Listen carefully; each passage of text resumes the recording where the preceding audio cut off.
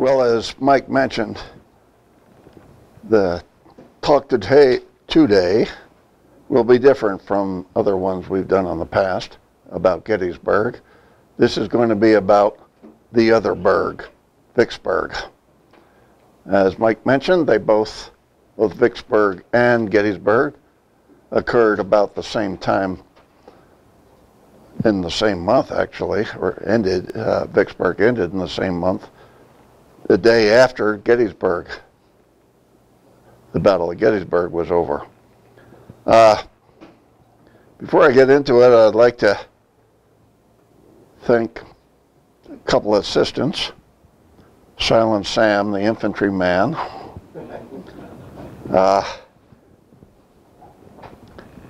Sam, the sailor man. Short Sam, the sailor man. You might know his brother, Long John Silver. This is Short John Silver. Why have a Navy uniform? Vicksburg was a land campaign, right? No, it wasn't. It was a joint campaign between the Army and the Navy, and the Navy actually started it back with the fall of New Orleans, which we'll get into a little bit. Let's play the video right now.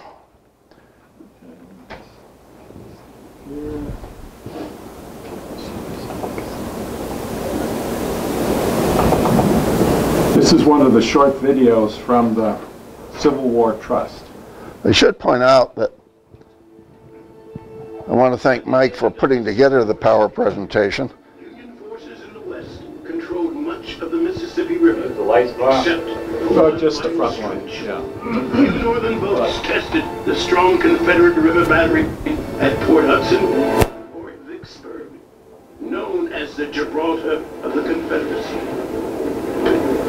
President Abraham Lincoln claimed Vicksburg the key to winning the Civil War. But by late 1862, Union naval efforts there had failed. That key remained firmly in Southern hands. Using the Mississippi River and its major tributaries to move men and munitions, the Union Army had won a series of victories in the West, and they hadn't done it alone. In late 1861, the U.S. War Department had rapidly built a fleet of ironclad river boats never before seen in warfare. By late 1862, this ground water navy and Major General Ulysses S. Grant's army set their sights on the city that Confederate President Jefferson Davis claimed was the nailhead that held the South to Hazard. With most of the South's ports blockaded by Union ships, Vicksburg's connection to the Trans-Mississippi region made it critical to the Confederacy's very survival. Texas beef and Louisiana sugar, salt, and molasses fed the Southern armies. Lead from Missouri filled Southern rifles, and it all funneled through Vicksburg's rail lines. The defense of Vicksburg and Port Hudson fell to Lieutenant General John Pemberton, who was a Pennsylvanian by birth, but sided with the South at the urging of his wife, a Virginian. With little combat experience, his orders are to hold Vicksburg at all costs.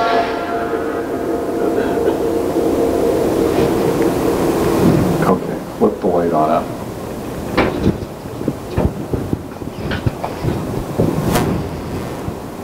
As I mentioned, I want to thank Mike for putting together the PowerPoint. My version of a PowerPoint is to talk loud and point. So Mike's a little bit more sophisticated.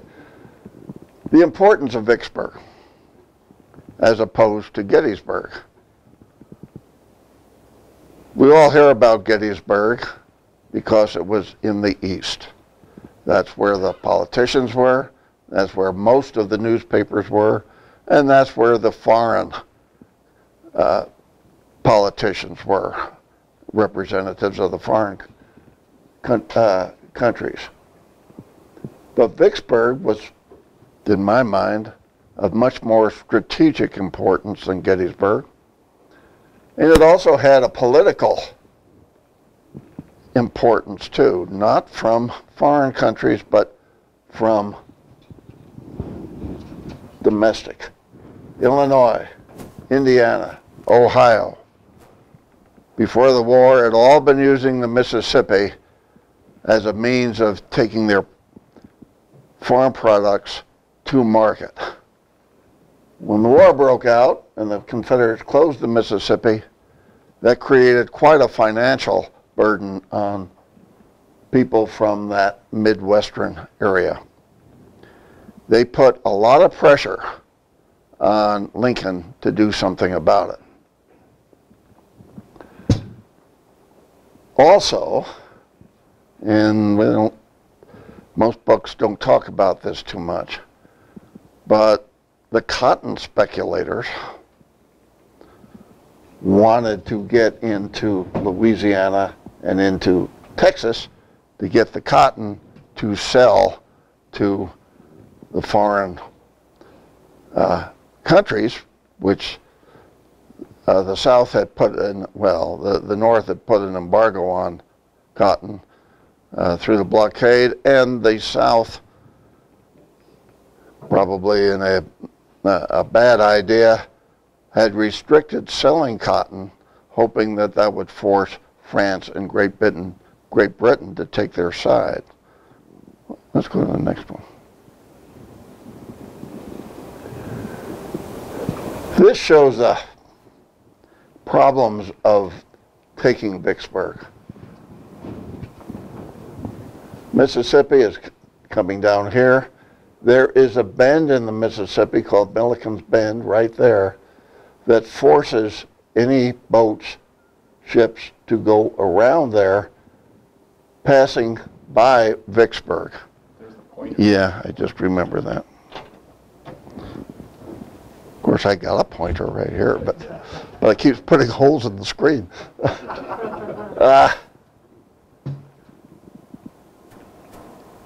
So this area here is just around Vicksburg, both to the north and to a certain extent to the east, is just surrounded by bayous, swamps, making it very difficult for an overland campaign coming from the north. The ideal thing would be to come down the Mississippi and then cross over, or come down on the west side. Problem with that was, as we'll see, that the Confederates had fortified Vicksburg, and further down 250 river miles south, Port Hudson, making it very difficult to get ships down the Mississippi. Let's go to the next one. Vicksburg is on a bluff, and I forget the height of it, but it's high enough that it was very, very difficult for guns of the gunboats and the saltwater navy, for that matter, to reach up on the bluffs. Those bluffs extended pretty much all the way around, so it was a very easily defended fortification and very hard to attack subsequently. Again, back to the Navy's role, where it all started. And actually the title of this talk, rather than being the Vicksburg campaign, probably should have been Opening the Mississippi, because it started back in April of 1862 when Admiral Farragut, that happens to be his flagship there, the Hartford, passed the Confederate batteries at Fort Jackson and Fort St. Philip, proceeded up the Mississippi, and captured New Orleans. The forts later fell, and once he was there, his instructions were to proceed upriver and capture Vicksburg? Well, he certainly proceeded upriver. The second part of that didn't happen.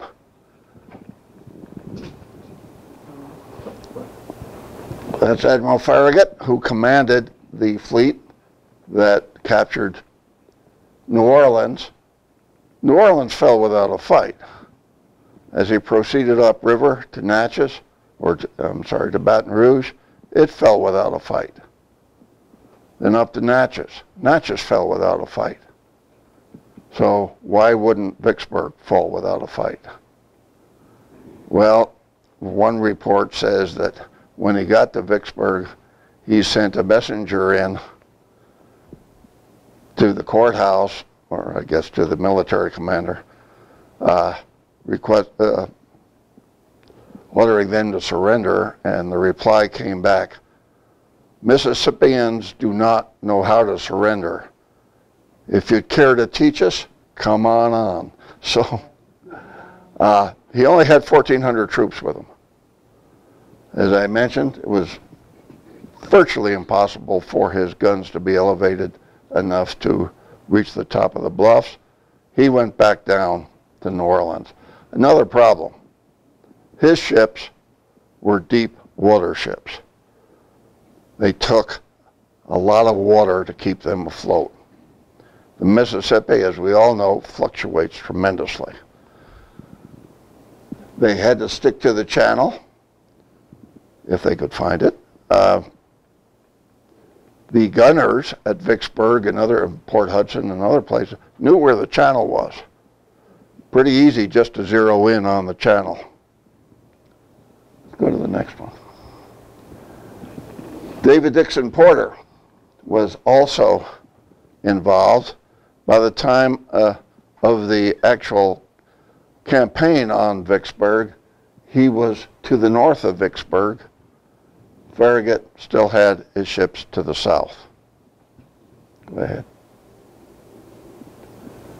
Union forces, the Army of the Tennessee. Now, go back. Can you go back just a moment? That word's important. The Tennessee, meaning the Army of the Tennessee River. After Vicksburg, another army was put in the field by the Confederates called the Army of Tennessee. So many historians, amateur historians like myself, get that confused. The difference between the Tennessee, meaning the river, and Tennessee, meaning, of course, the state. Go ahead. The man in overall charge, of course, was General Grant. He was a major general at the time. As we'll see, the Union Army, anyway, had more major generals than you could shake a stick at. One of the problems was, in the Union Army, anyway, they didn't want to make any lieutenant generals because Washington was a lieutenant general, and at least in the politician's mind, nobody could be equal to Washington, so therefore, at least early on in the war, until '64 for that matter, there were no lieutenant generals in the Northern Army. William Sherman, one of Grant's subordinates, commanded the 15th Corps and played quite an active role in the Vicksburg campaign. Just clarification, how did they distinguish, and was it by seniority? In other words, if you got 4 major generals, how do they distinguish? Yeah, I was going to get into that, but it's a good question. Date of rank meant everything. I mean, even if you were a professional, and I think Rich will probably get into this in the Glorietta thing, but even if you were a professional and a political general, date of rank was the day before your date of rank, he would be superior to you, regardless of the fact that you might have a lot more experience, a lot more training. It was not a good system. The South had the same problems.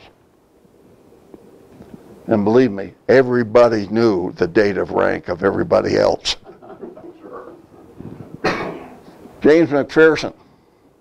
When I first started studying the Civil War, I was fascinated by him because his middle name is Birdseye. And I thought that meant he started a frozen food company. But also a major general and a very competent Corps commander, later gets killed during the Atlanta campaign. This is an example of what I was talking about. He was a political general, friend of Lincoln, had no military experience, had been a congressman from Illinois, and petitioned Lincoln to get a command. He got the command. Lincoln made him a major general, not one of his best moves. However, because McClernand went straight to Lincoln, bypassing the Secretary of War and the Commander-in-Chief of the Army, a man named Halleck, it thoroughly irritated them. And instead of commanding the Vicksburg campaign like he thought he was going to do, he ended up commanding the 13th Corps under Grant. But here again, date of rank came into play. His immediate subordinate was Sherman, who had a lot more experience, had been a fighter for some time, but because of date of rank, he was senior to Sherman. Probably McPherson, but I don't know about that. Confederate forces, problems of a divided command. The North wasn't the only one that had problems that way. Jefferson Davis, a self-proclaimed military genius, president of the Confederacy, had been a graduate of West Point, had been Secretary of War, and had commanded a regiment of Mississippi volunteers during the Mexican War. This, of course, made him a military genius. Joseph Pemberton, full general. I'm sorry, Johnson.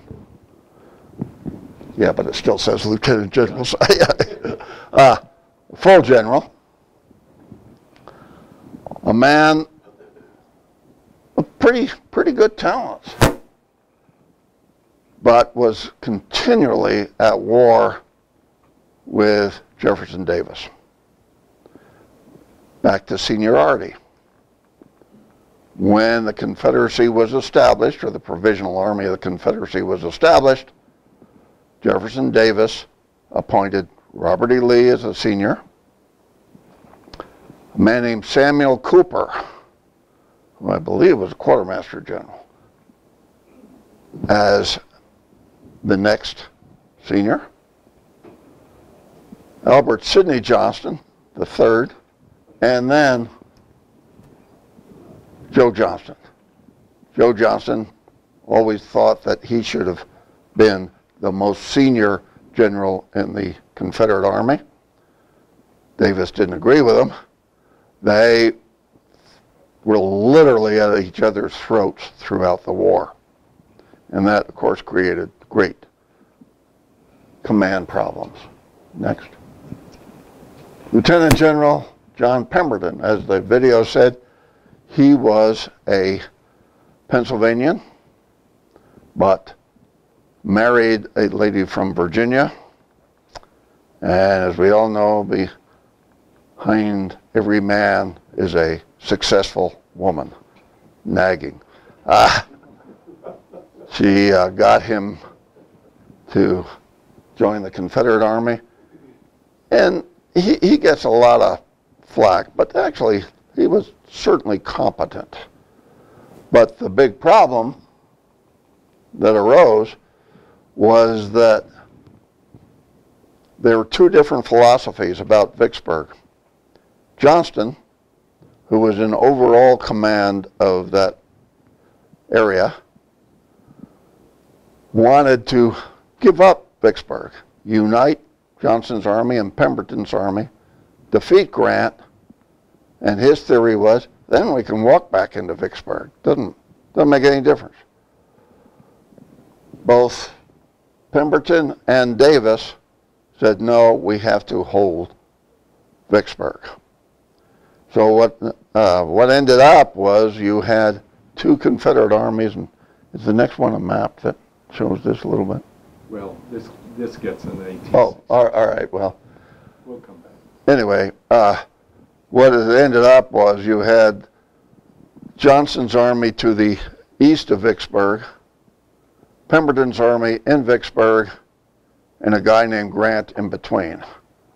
That does not make for very good communication and consolidation.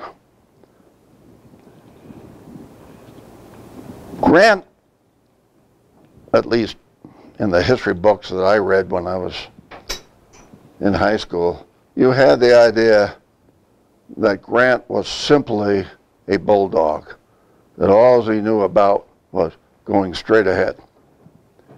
I believe that's terribly unfair. He did get that reputation mainly during the Peninsula Campaign that ended up with the fall of Richmond. But he didn't have too much choice there. The Vicksburg campaign shows how he kept thinking, how he kept trying other things. When one didn't work, he didn't just give up. He just kept trying something else. Originally, his idea was to come down straight from the north on the east side of the river and attack Vicksburg from the east. Problem was that made for a very, very long supply line. Holly Springs, which I can't see where, it's up there someplace. It's where he had his supply depot. It was raided by the Confederates, wasn't helped by a very incompetent colonel that was guarding it for the Union, and his supplies were destroyed. That was his first attempt. He did not give up. He then tried various other things.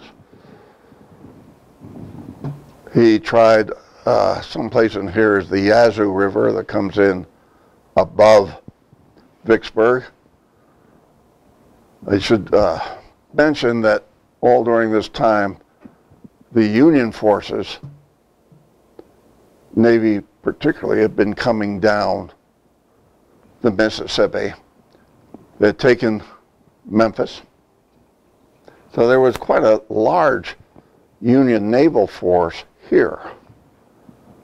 After the fall of New Orleans and Farragut's attempt to take New Orleans, he went back downriver, reported to the Secretary of the Navy that he thought it was impossible for his deep water ships to be of much use, and he was overruled. So he went back up and actually got past Vicksburg and united with Porter's fleet, who had come down this way. Can I make a comment, Bob? Yes. And the big thing about the first campaign is the approach was the traditional one where it said you have to bring all your supplies with you. Hence the approach they took was to come down the major rail line that kind of came down from Tennessee and from Mississippi. But again, what you learned very quickly is the longer it got, your ability to actually defend a rail line. It's a lot easier for cavalry to come and rip it up behind you. Exactly what happened. Forrest came there with a large force, captured everything at Holly Springs, which was their main logistics thing, which then forced Grant to retire. It's interesting. The one thing he tried as they retired is he put together groups of soldiers with wagons and scouts and support and sent them out into the countryside, because the basic understanding was there's not enough food in the countryside to support you. Well, what he found out is once you sent this out about 15 miles on either side, there was all sorts of food out there and plenty to support them. Well, and that was what he put in his reminiscences, gave him the idea that you can cut away from your main supply base. yeah, that I was going to get into that, but there were several lessons learned during this campaign by Grant. One, as Mike said, about not relying on your line of supply, and a fellow named Sherman, who was hanging around with Grant at that time, learned that lesson in his march to the sea from Atlanta. Again, the thing about Grant that really impressed me, first of all, he didn't give up after the first attempt, or the second, or the third, or the fourth. He just kept trying. And he learned from his mistakes. Seldom, in fact, I can't think of any well, one mistake he made twice, but he was a lot more complex, a lot more gifted than he was later given credit for when he was labeled a butcher. Go ahead. You want to comment about the Freemen's Bureau? Yeah, thank you, Ann. One of the things that Grant did, as he was going south, he was inundated by freed slaves. The kingdom coming. They had all of a sudden freedom. And here was the Union Army. Well, he had a real problem trying to feed them, trying to equip them. So he established what became the Freedmen's Bureau. He got a chaplain from one of his regiments who organized a whole system where these slaves, ex-slaves, would then work the plantations that had been abandoned by their masters and other people, and they would be paid in kind. In other words, you work for us, we'll pay you with food and clothing and other things. This not only created another source of foodstuffs, but it solved the problems of what to do with these thousands of refugees. Is there anything else up there that I can't read? Bob? Yes. During those 1, 2, 3, 4 attempts, how many troops did you lose? Did you lose a lot of troops? Not as many as you would think. The Civil War Trust, in one of their videos, which we'll show towards the end, puts the total number of casualties for both sides at around 10,000 each, which is certainly a lot, but that includes wounded, missing, and it does not include the 30,000 that Grant captured at Vicksburg. So the one thing that I don't know in those figures is how many of those were battlefield casualties and how many were by disease. This was not a very nice climate for northern boys to be in. Malaria, typhoid, I'm sure it took their toll. And whether or not that's included in that 10,000, I have no idea. I mentioned the Deepwater Navy, that they actually as early as late 62, late 61, early 62, the Navy came up with the brown water Navy, the gunboats. The Cairo being one of them. There were 7, I believe, called the City class gunboats. Interestingly enough, named after a city.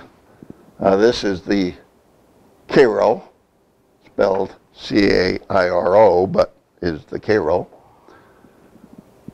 They were quite effective. Cairo had a unique place in history. Next. It was the first ship ever blown up by an underwater mine. Confederates called them torpedoes.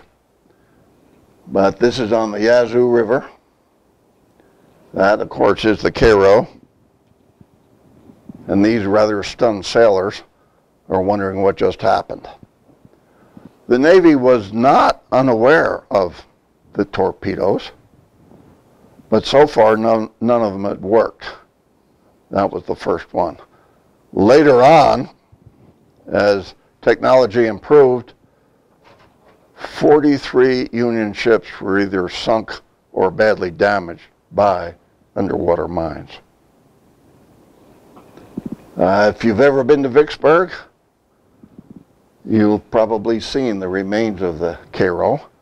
They've got a very nice display.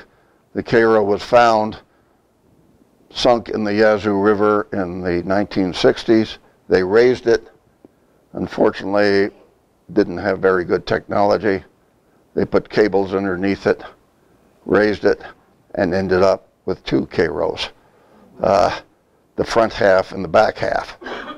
But they've made a very nice display on the Vicksburg Battlefield Park of the Cairo.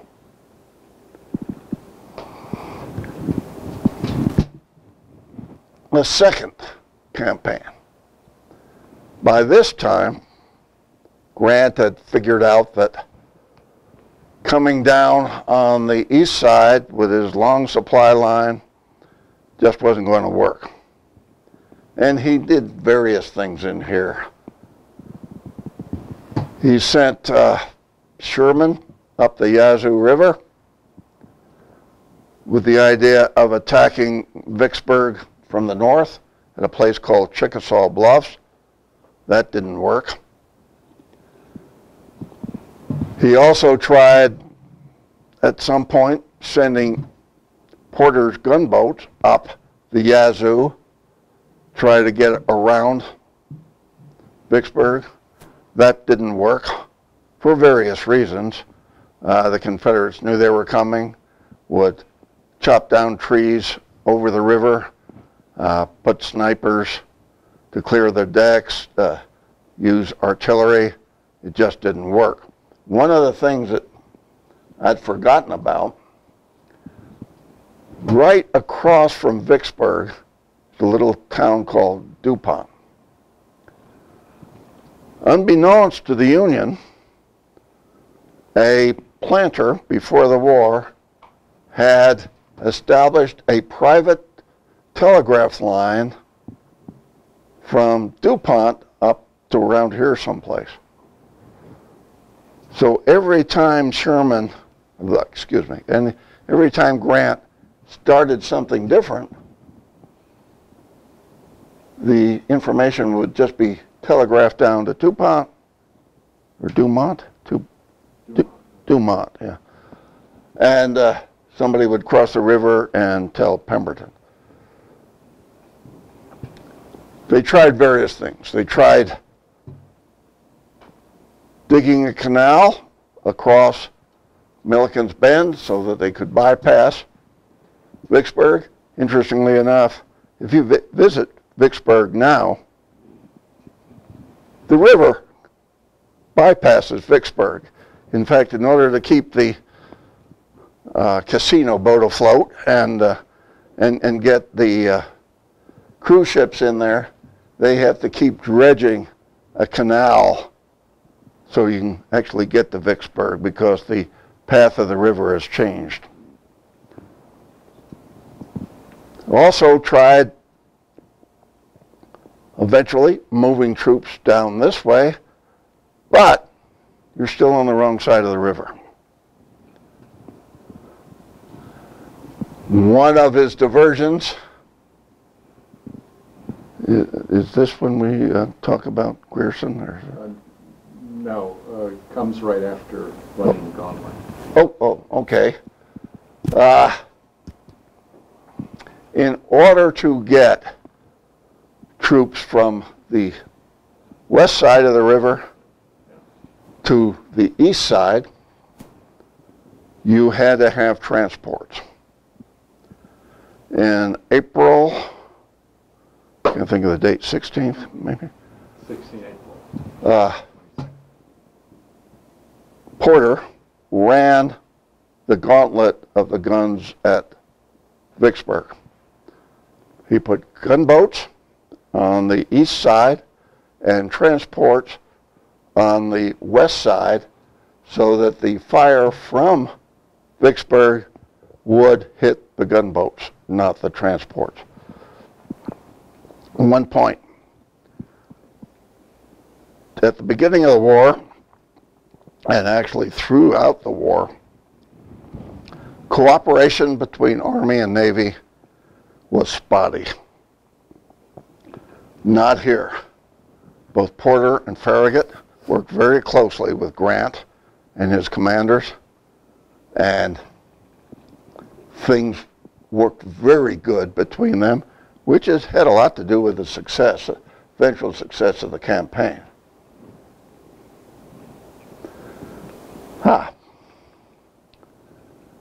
Canvas ironclad, actually it was more like plywood, well, not plywood, they didn't have plywood, but canvas and wood.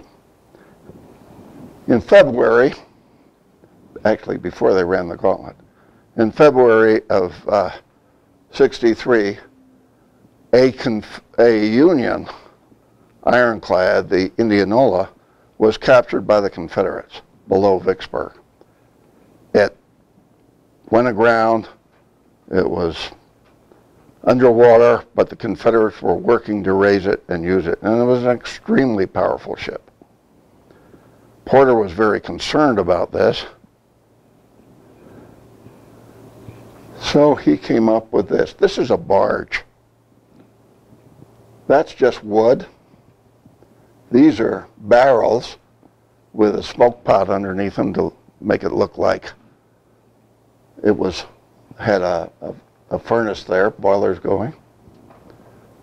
The pilot house was made out of canvas, and on the side of the fake paddle wheel housing it says, "Deluded people give in," and he sent that adrift. It floated down past Vicksburg, was approaching the salvage crew working on the Indianola, and they were absolutely convinced that this powerful ironclad was going to blow them out of the water. So they blew up the Indianola. So the funny thing was, this went aground upstream from it, but they were assuming that this powerful ironclad was just gearing up for an attack, and so they blew up the Indianola. But they got a lot of free lumber and a pirate flag out of it, so deluded people give in. So there was nobody on there, it just floated down the river? There was nobody on there. Wow. It was completely fake. There might have been, I'm just assuming that in order to get it in the main channel, they probably towed it there and had a couple of people on board just to make sure it got in the channel and then took them off. But no, it just floated on down. So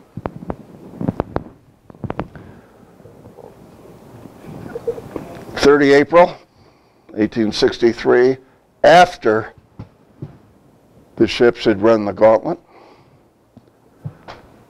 Grant sends McClernand down the left side. He was having lots of problems with McClernand. McClernand again thought he should be in charge, would write bombastic reports about how his corps had done so very well, again communicating directly in many cases to Lincoln, bypassing the chain of command. Grant and he were at odds, obviously, but because of the politics involved, Grant was reluctant to get rid of him initially. They had, again, once they got the transports down here, Grant was able to move across to the east bank. He had many diversions going. I mentioned digging, trying to dig the canal.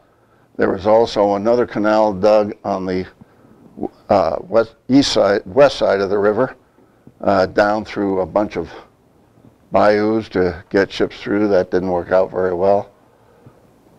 But as a diversion, as he was crossing the Mississippi, getting prepared to cross, he had Sherman make another mock attack on Chickasaw Bluffs, which completely fooled Pemberton. He was absolutely certain that the main threat was coming from the north again. And then he sent a cavalry raid from LaGrange, Tennessee, 1,700 men, commanded by Grierson. Originally, they were supposed to cut the railroads and then go back to LaGrange. Because of all the concentration of Confederate troops that were sent out to get him, Grierson decided he'd just keep going south. He ended up in Baton Rouge, Louisiana, 600 miles from a starting point. 16 days later, had completely preoccupied Pemberton with his raid. He cut several rail lines. This picture shows his cavalry shortly after they got to Baton Rouge. Interesting thing about Grierson, every picture you'll see of him shows his right side, never the left. He hated horses. Not a great recommendation for a cavalryman. He was kicked by a pony when he was, I think, 8 years old. Has a scar on his left side. When he offered his services to the Union Army at the beginning of the war, General Halleck said, "I'm going to put you in charge of a cavalry regiment." He said, "I hate horses. I'm a musician. I don't want to be in the cavalry." He was overruled, stayed in the cavalry, of course, throughout the war and after the war. After the war, he commanded the 10th, I believe it was the 10th, U.S. colored troops, the Buffalo Soldiers, after the war. But he was a musician. He would quite often on the march, I don't know if you know what a Jew's harp is, but it's a little thing that you can play like this. He would serenade his troops playing the Jew's harp as they were going on. But he turned out to be a very good cavalryman, even though he hated horses. He made several diversions on his way down to Baton Rouge, completely fooling the Confederates that were chasing him. He sent one regiment back north. The Confederates took the bait and followed that regiment instead of Grierson on his way down to Baton Rouge. But the main thing he did was he kept Pemberton looking east instead of south, where Grant was coming in. The movie of the horse soldiers, if you've ever seen it, John Wayne and all that, you you could say, is loosely modeled after the raid that Grierson made. And he doesn't look anything like John Wayne. But you know, I'm glad Mike brought that up because, yes, the movie very loosely based on the raid. But the main things of the movie, of course, there's a great line in the movie that can't think of the guy that offhand that played the doctor.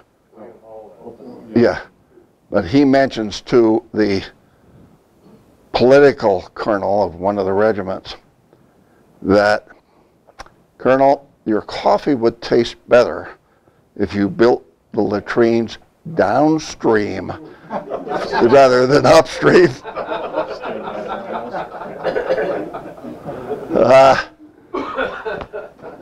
But there are two main points in the movie that really happened. One, the attack on Newton Station and destroying the railroads there. That wasn't the only one they destroyed. And towards the very end, there's this fight at a bridge. Well, there was a fight at the bridge. In efforts to divert the Confederate cavalry, not only did he send the one regiment north, but he had Company B of, I forget which regiment, go off to the east, and he sort of gave them up for lost. He hadn't heard anything. And so as he's proceeding south, he's burning bridges. The captain of Company B is trying to catch up, but he's sort of impeded by all these burning bridges. He finally sends a courier, two of them actually, one of them was his brother, to find Grierson and point out that he would rather burn his own bridges so that he could catch up, which he did. So I forget how many people he lost, but it's something like a dozen, not very many, but tied up lots and lots of Confederate troops. Okay. This, and I want to thank Mike for this because this is very important. Grant finally crosses. He does not cross at Grand Gulf, where he was originally decided to cross because it was heavily fortified. He crosses down here at Bruinsburg, and when Pemberton finally figures out where he is, he assumes that he will come straight north. He doesn't. He goes east to Jackson, the capital of Mississippi, and a major manufacturing hub. Completely fools Pemberton, and there's a small battle here at Port Gibson, which is won by the Union. It forces the troops at Port Gibson and at Grand Gulf to abandon their fortifications and try to get back to Vicksburg, which most of them do. But he gets to Jackson. He burns all the factories at Jackson, tears up the railroad line, and then comes west. There are two major battles, one at Champion's Hill, and I guess one major battle at Champion's Hill, which is sort of a, could have gone either way, but Grant wins. But here, after he leaves Jackson, Johnston moves into Jackson. Johnson is sending messages to Pemberton saying, come on out, combine our forces, we can defeat Grant, because we'll outnumber them, which they would have. But Pemberton's getting orders from Davis, no, you must defend Vicksburg. So it ends up, as I said earlier, with divided command, one force here, one force there. and the blue guys in the middle. Grant is victorious at Champions Hill, moves on to the Big Black River, which is not too much of a contest because the Confederates that had defended Champions Hill are somewhat demoralized and really just want to get back into Vicksburg. And they do that. Grant is somewhat misled by their dispirited defense at the Big Black, figures that Vicksburg will just fall, so he makes a frontal attack which fails.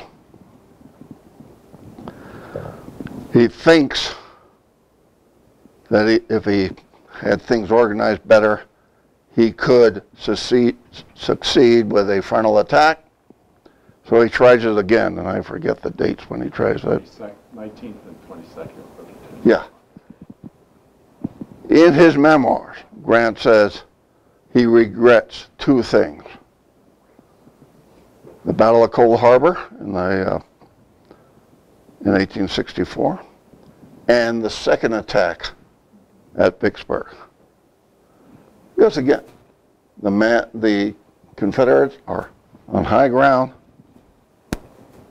The Union has to attack uphill, if you will. At least one report says he wanted to break off the attack. But McClernand says, oh no, I've got troops on the parapet. We need to keep going. Well, I don't know. Maybe one guy had put a flag up, but that was it. So the attack continues, and it was a disaster. McClernand then writes a wonderful report that is published in the newspapers about, he doesn't actually say that Grant was at fault, but he implies that his troops would have won with more support. That was the straw that broke McClernand's back. Grant fires him. And he uses Colonel Wilson to deliver the report to McClernand. Wilson and McClernand had been at odds already.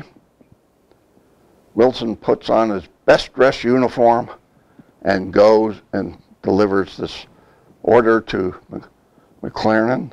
McClernand looks at it and he says, well, sir, I guess we're both relieved.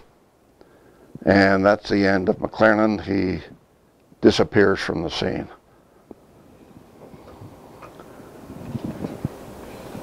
Any idea who that is?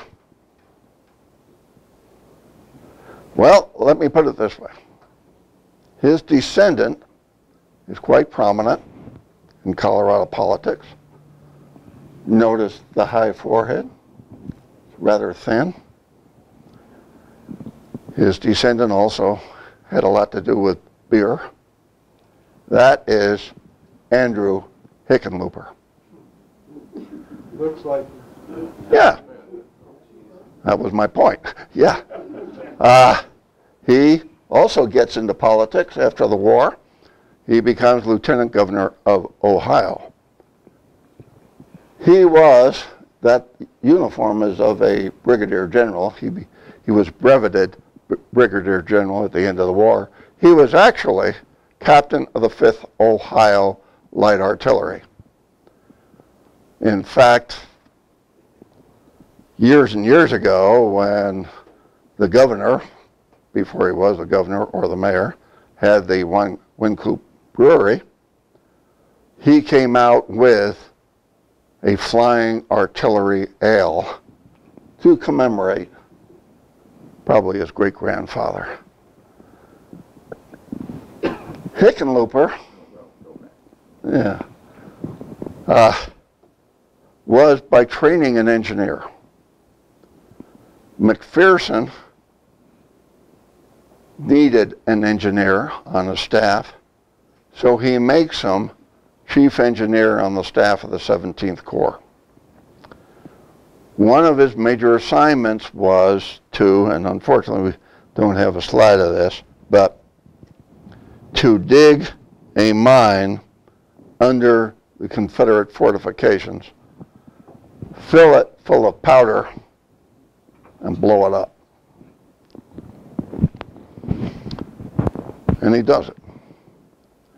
Unfortunately, the Confederates figured out what was happening, and so they're countermining, but haven't quite made it when the mine blows. It destroyed the fortifications. The Confederates had been using not only some soldiers, but also some Negroes, I'm sure volunteers, to dig this countermine. When it blew, one Negro said to have gone about 100 feet in the air and maybe half a mile back and landed in the Union lines unhurt. Now that's sort of a dangerous way to get your freedom, but it worked. The mine really didn't work, but they tried it again, this time with a little bit more success. But one of the reasons I bring this up is that it shows how Grant learned his lessons. Most of you who have studied the Civil War at all are aware of the Battle of the Crater during the Petersburg campaign, where General Burnside came up with the idea of building a mine underneath the Confederate fortifications. And I often wondered why Grant was lukewarm to the idea. Well, this explains it. He had seen it tried before with minimum results and was not anticipating that it would work again. So this shows how Grant, I think, it shows how Grant kept learning and kept using his past experiences to achieve results. Next. A lot of people think this shows the civilians of Vicksburg digging in to prevent getting killed by the shell fire, both from the Army and the Navy guns. Actually, this is an Illinois regiment. This is the Union lines, but they dug into the bluffs to protect themselves from Confederate fire.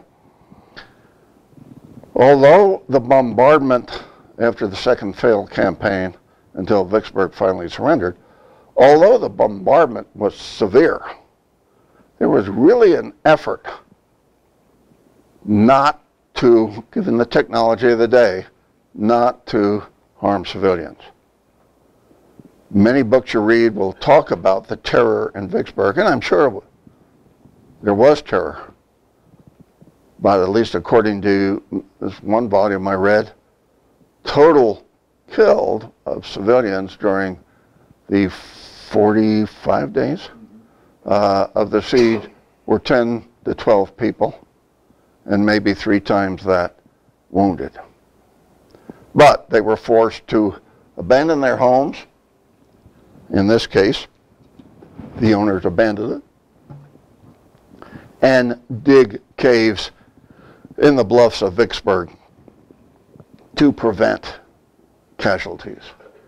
This is a painting showing an exploding shell and several people taking cover. Little sidelight.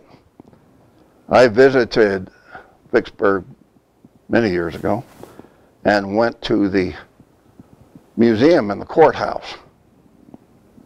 And among the exhibits they had was a rifle that had been found in the cave, in one of the caves, and the explanation was Confederate rifle found in the caves where soldiers and civilians were taking cover during the siege.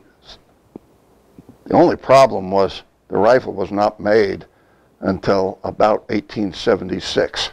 So, doubt that that's what it was. Which brings us back to our job here at the museum, is to try and accurately label and describe items that we have. Let's play this video.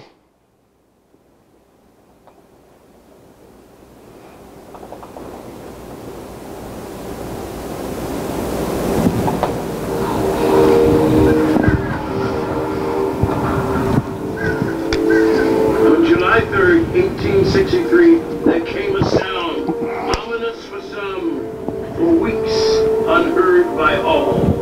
Silence. That day, Grant and Pemberton meet to discuss terms of surrender. With the anniversary of American independence only a day away, Pemberton hopes Grant will be in a generous mood. Instead, Grant demands unconditional surrender. Pemberton refuses. Later that evening, Grant offers terms. Instead of taking Pemberton's army prisoner, he will parole them. Many will go home at once. Pemberton accepts, and on the 4th of July, the Confederates stack arms, handing over the city of Vicksburg to the Union forces. The South's Gibraltar had fallen. With the capture of Port Hudson, 5 days later, the Mississippi River is entirely in Union hands. Grant loses 10,000 killed, wounded, or missing, and inflicts nearly as many losses on the Confederates. But aided by Porter's fleet, he disperses an entire rebel army and cuts the South supply line. Soon even the most basic goods like salt to preserve meat would grow increasingly scarce. Yet the Vicksburg campaign is overshadowed in the press by the Confederate defeat at Gettysburg the day before. And only in the coming decades will Grant's accomplishment. Now, you wonder why it took Grant so long.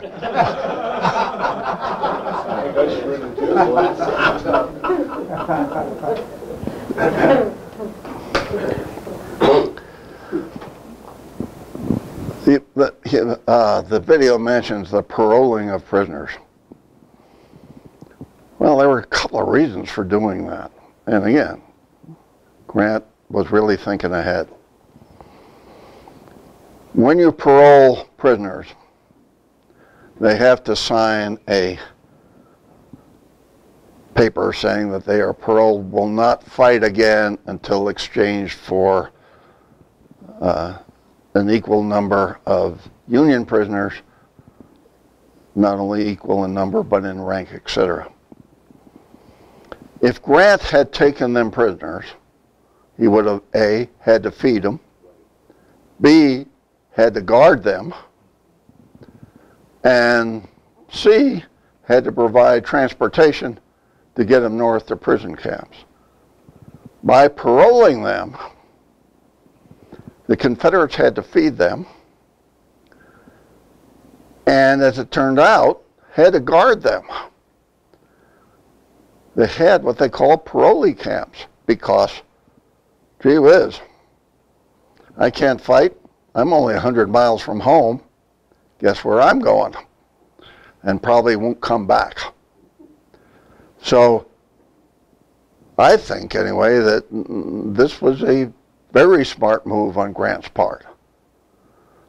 I don't know what percentage of those troops did not come back, but it reminds me a little bit of a movie that just came out, The Independent Country of Jones, which talks about Jones County, Mississippi, which was populated by Confederate deserters who decided they didn't want to fight anymore, and they would create their own independent country. I haven't seen the movie. I'm told it's loosely based on history, probably a little closer than John Wayne and the Horse Soldiers, but it did happen.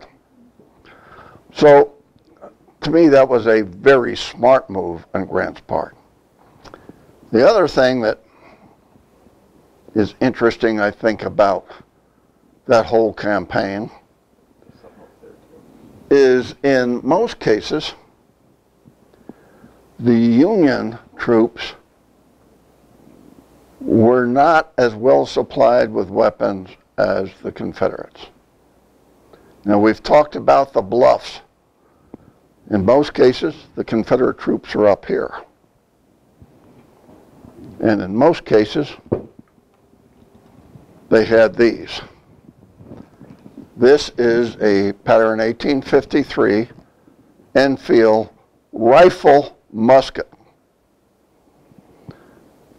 They were imported from Great Britain, and this happens to be a Confederate used one. They were imported from Great Britain, and this is one of the few instances at Vicksburg that I know about where the Union Army traded their guns for the ones captured from the Confederates, because for the most part,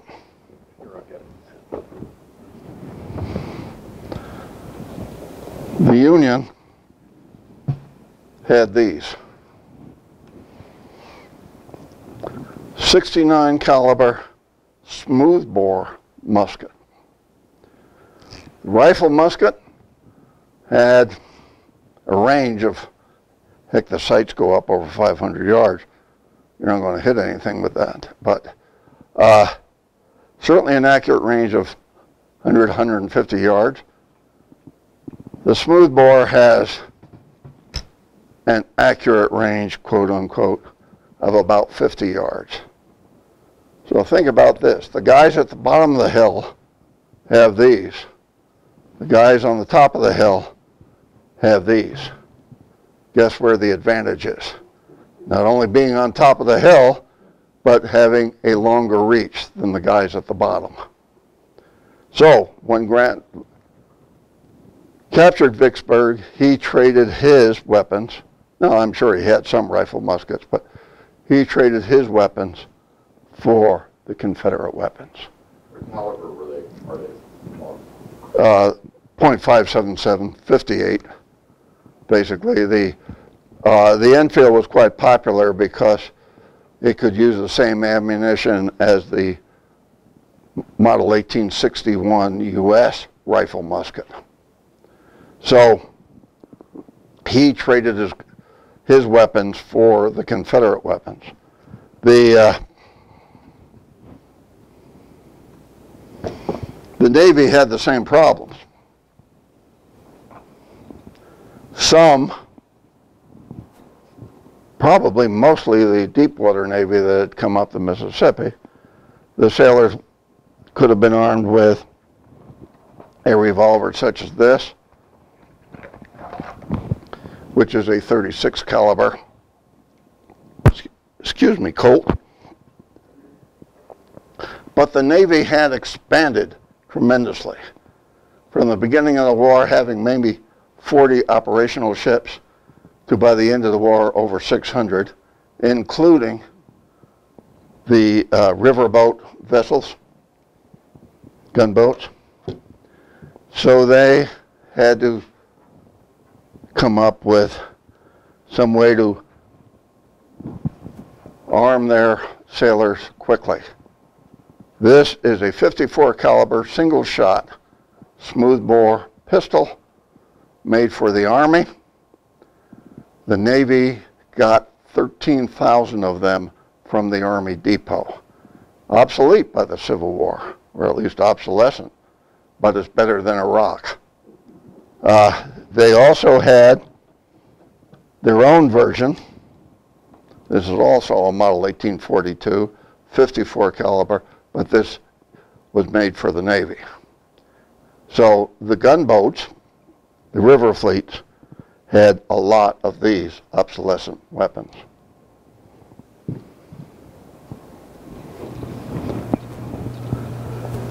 The hat, the hat here is original, and For you Navy vets, well, you'd have to be as old as me, I guess, but I wore something similar to this when I was during Korea. They don't issue them anymore, but this actually was issued to a man named Sharp. Don't know what ship he was on, but that is an original Navy hat of the period. And the one thing about Navy uniforms, they didn't change much. The Navy dress whites nowadays will look just like this, but without the blue collar and the blue cuffs. Basically the same. As you go through the museum, if you go over into the Iraq-Afghanistan room, you'll see a mannequin of the uniform of a woman sailor, and it's camouflage. Now, I never quite figured out why the Navy needed a camouflage uniform. First of all, it seems to me if you went overboard, it'd be harder to find you. And if it's really going to be camouflage, shouldn't it have little whales and dolphins and stuff on it? But anyway, that's one of the things you might want to see as you go through the museum. Mike, can you think of anything that... No, I think you covered everything unless there are questions. Yes, sir. Bob, when the K-roll was hit for the first torpedo, how many died on that particular incident? You know, I don't know the answer to that. I don't think anybody was killed for a couple of reasons. One, it hit under the hull. Certainly the engine room would have experienced some damage, but they were in very shallow water.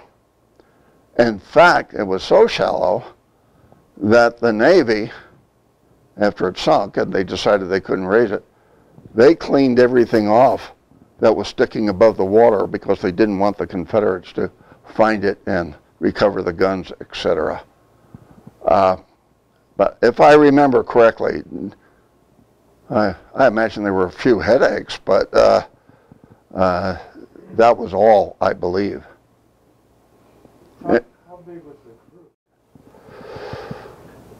crew? You know, I don't really know, but the Navy, the gunboats of that type tended to have around 100, maybe a few more or less, but I don't really know the answer to that. How big was it?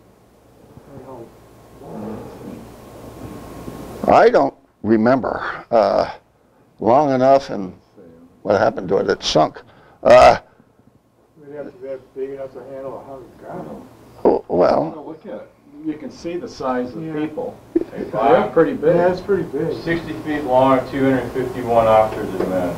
okay, 251. Well, you see, he's got, what, 4 guns to his side, had 3 guns forward. I think it had a stern chaser or 2, but I'm not positive on that. And they were flat bottom pretty much, huh? Yeah, because it was a paddle steamer, if you will. The paddle wheels were covered and centered back there. You can't really see it there, but yeah, when Eads built these, Probably back in there. yeah, right about there. You know, he was a pretty good designer. What this does, as Mike said, the paddle wheels here, so the machinery is basically ironclad machinery. It is protected by the sloping sides of the gunboat. You know, where they are most susceptible, of course, would be from underneath. Other questions? Well, they were ironclad. Wood with an iron skin, if you will. So would the bottom been wood? Yeah. Yes. So that's why the torpedo was 6.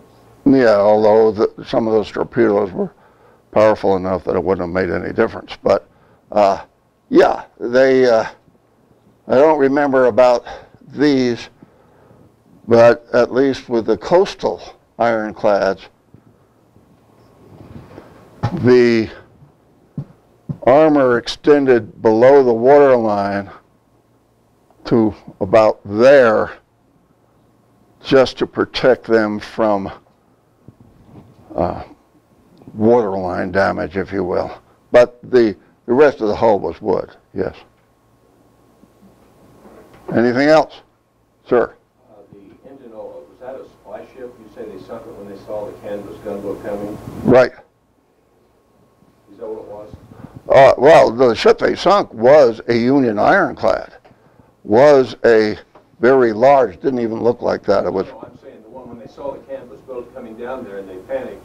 And you said they actually sunk it themselves, didn't you? Yes. What was that ship they sunk? Was it a supply ship or? No. It was the Indianapolis. I mean the Indianapolis. No, it was a gunship. Yeah, it was a gunboat. It was a gunboat. It was a big gunboat. So they sunk Ugly it gunboat.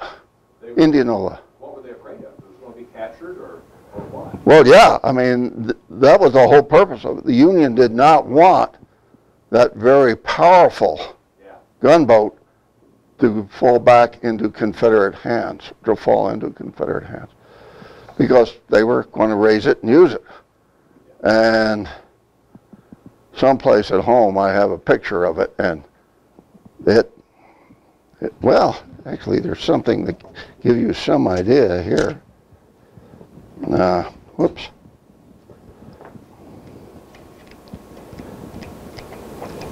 We can probably Google it in a minute or two. Yeah. Call it up. Yeah, there's a pretty good picture here someplace. Which, of course, I can't find right now, but So we'll find it. anyway, it was a big gunboat. And if it had been just a supply ship, Porter wouldn't have cared. But he did not want that big, powerful gunboat to be in Confederate hands. Okay, next question is about the parolees. You said they signed the document saying, I want to fight, and then your side had to guard you and hold you? Yes. Place. Yeah. Was that based just on honor, that they would not say, why don't you just go out and re-enlist somewhere else? No, it was to keep them from going home. Yeah. And not coming back. Couldn't you, since you had them back, couldn't you just take them and reassign them somewhere else and say you're still in the Army? Once they were exchanged, and now the exchange, you know, certainly was it violated? Of course it was. But if I was captured and paroled, and for whatever reason decided I wanted to go back and fight, if I was captured again, I was in deep trouble. I would think people back then probably had more honor than... Oh, I don't think so. You don't think they're more honorable? No, I mean, people are people. People are people, and actually, nowadays it would be much easier to track that person than it was back then. And again, back to the independent country of Jones, these guys went home and stayed there. Now, whether they were parolees or just deserters, I have no idea, but that was the purpose of the system. And yeah, and in order to keep that from happening, you had to guard your own guys from leaving. Any other questions? Yes, sir. The caves and the bluffs, are any of those still there? I really don't know the answer to that. I wouldn't be surprised, but they've probably been, at least the entrances collapsed to keep people from going in there and dying. One thing that I did not mention, the Navy, I can't tell you the date right now, but did send Farragut and his deepwater ship up past Port Hudson to blockade the Red River. The Red River is coming in from Louisiana, That's where a lot of the supplies to Vicksburg was coming from. The only one ship made it. That was the Hartford, and the Albatross, another smaller ship. One of the ships that didn't make it was the USS Mississippi. Mississippi was a side wheeler. It ran aground right underneath the guns of Port Hudson. Had to be abandoned. A young ensign with the captain went through the whole ship before it was blown up to make sure there weren't any people left on board. Young ensign's name was Dewey, better known for the Battle of Manila Bay. Fire when ready, Gridley. He went from ensign to fight in another war. Other questions? I want to ask, how long did it take before the Union Army had rifled muskets, since they didn't have them at Vicksburg? Well, now, wait a minute. You're using Union Army generally. There were lots of rifle muskets, but Grant's army was at the end of the supply line. And so, as I think I mentioned, he undoubtedly had some, but he felt he could use the 30,000 that he captured. Now, the Union Army had rifle muskets from 1857 on, but in fairly short supply. Yes, sir, you had. As you know, in history things are exaggerated, but they always talk in a lot of movies about Grant having a drinking problem. It doesn't seem like the decisions he made were impacted by that. They weren't. Lost anything. He might have liked to drink some. But well, he was a binge drinker. The worst thing that could happen to Grant was not to be busy.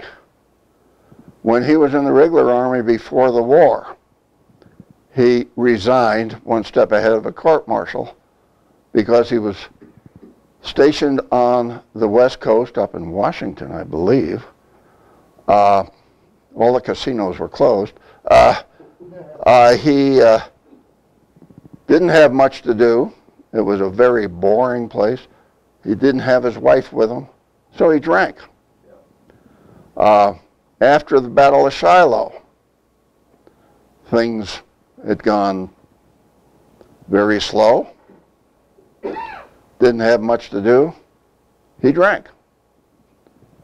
There is the story that somebody went to Lincoln about Grant and his drinking problem, and supposedly Lincoln said something to the effect of, "Let's find out what he's drinking and I can give it to the rest of my generals."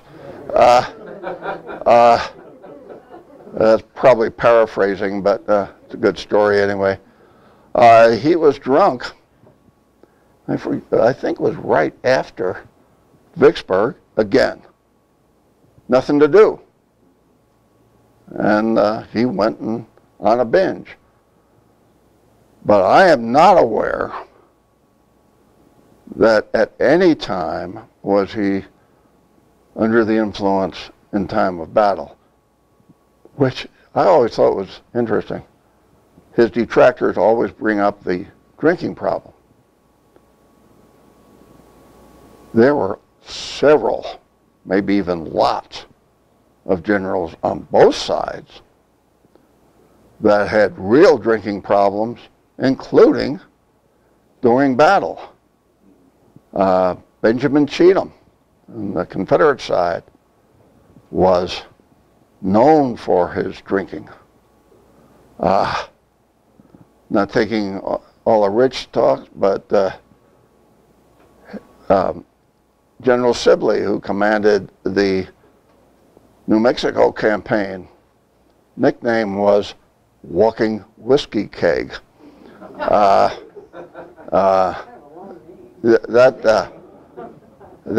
That probably indicated some fondness for Demon Rum. I saw a show one time where they talked about the loyalty of Sherman to Grant, and the march to the sea and then heading north and all that, and saving Lincoln's election in 1864 by taking Atlanta. But one of the lines they gave gave in there. I was either in a show about Grant or about Civil War Ken Burns. Was Sherman said, well, I always stuck by Grant when he was drinking, and he stuck by me when I was crazy. Mm-hmm. Yeah. Because he had emotional problems, I think. Yeah, but that brings up something. Let's wrap it up now. Okay. When I'm ready. Tell him to quit asking. Tell him to quit asking questions. I'll quit asking questions. That's the last one.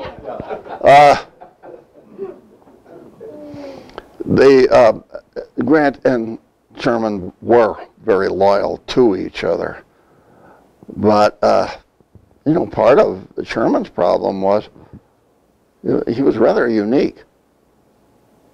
He actually would have liked the war to end right back where it was before the war, with slaves, with the Southern aristocracy. He just didn't want to split the Union because he had been teaching in Louisiana and had lots of friends that ended up being in the Confederacy.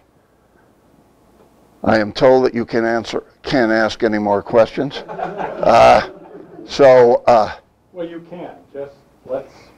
Well, could I ask something about your family? It says here that your dad was on the USS Texas. Yes. And fought in World War I. Was he a part of the Great White Fleet then? No. He went in 1917. And actually, our history in the Navy is similar. He started off on the Texas and ended up on the Subchaser. I started off on heavy repair ships and ended up on a tugboat. So feel free to come up. Since my tour guide says you can't ask any more questions, feel free to come up. I can answer any questions about my uniform, this uniform, that uniform, the weapons, etc. Thank you for coming.